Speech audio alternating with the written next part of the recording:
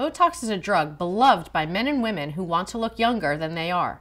But millions of other people depend on it for another reason entirely: migraine prevention.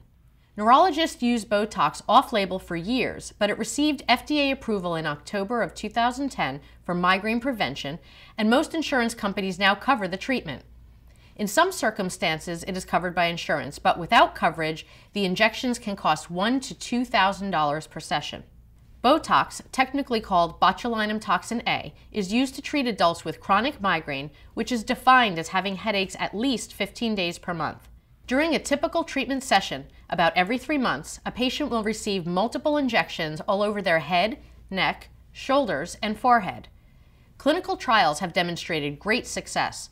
After 6 months of injections, participants had, on average, 7.8 fewer headache days compared to 6.4 headache days in the group that received placebo injections. Doctors aren't completely sure how Botox prevents migraine attacks, but one theory is that it prevents pain signals from reaching the nerve endings. Remember that the FDA hasn't approved Botox shots for sporadic headaches, only for the recurring ones.